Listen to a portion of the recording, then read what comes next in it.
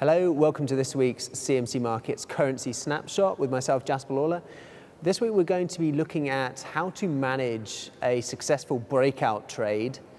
This is a follow-through on last week where we were looking at the management of a failed breakout trade. So being a bit more positive this time. Both are very important to your long-term trading success, but this is almost the other end of the scale.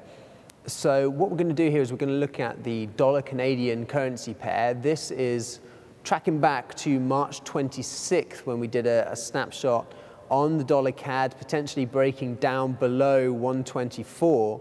Now, as it happens, that breakout did follow through and reach a pattern objective, but we just want to follow through how you could have managed the trade both on an entry and an exit and throughout, and how those different factors could have affected how the result turned out. So this is the dollar CAD currency pair. It's the daily candlestick chart. Now, the down pointing arrow that you can see around the middle of the chart, around that March 26th date, is when we had that last snapshot video. So just highlighting the possibility that prices may break down. So what happened was that price held the 124 support and bounced up almost as high as 128 in the top of the range. Now you can see I've highlighted here, it says support holds. That's the 124 bounce. And then at the top here we've got a lower peak with a bearish candle. So that's one of the sort of first indications, if you like, that maybe price is looking like a bit weaker than it has been. Still within the trading range, but it's one piece of information. So price does subsequently drop down again. Now what we get here is a false break of 124. So anyone who had perhaps a short order beneath 124 potentially could have been caught out there, depending on where the stop loss has been placed, because it dropped below 124 but subsequently bounced right back up again. And then you can see I've labeled here, it said another peak with a bearish candle. Another lower peak with a bearish candle. So here we've seen two successive lower peaks, indicating that price is not able to make new highs, it's not uptrending, it's still within the downward channel, but it's starting to slope downwards. So then the next piece of information here is that we've got a down day, it's a follow through on that other weak candle, we're still within the range, but there's a bit of extra information.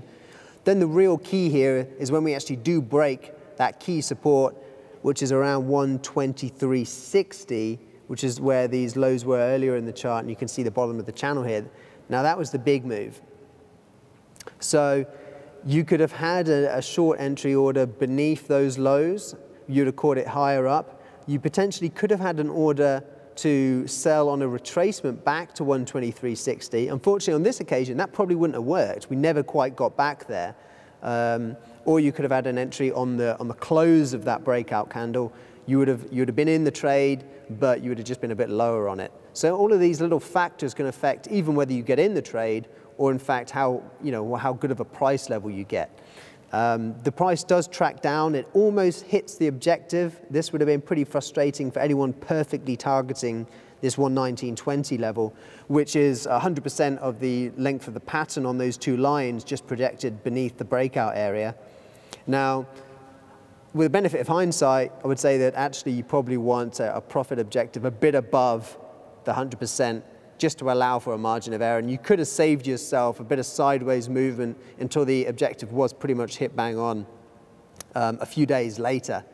So there, the objective's been hit, but as I sort of mentioned, and I've written in the chart here, we do have a few nerve-wracking bounces here, and then this was quite a rocky ride down to the objective, but nonetheless it got there. So it just shows that it's key not to get shaken out of the trade a bit too early, but once you do get a point where there's a price down trend line break, as I've labeled here, corresponding to an RSI trend line break, if you use RSI, that's a sign that actually price is starting to move in the other direction now, and so there's potentially a trade going the other way. So that's the end of the sort of short story here. So that's the end of our currency snapshot. We were looking at dollar CAD.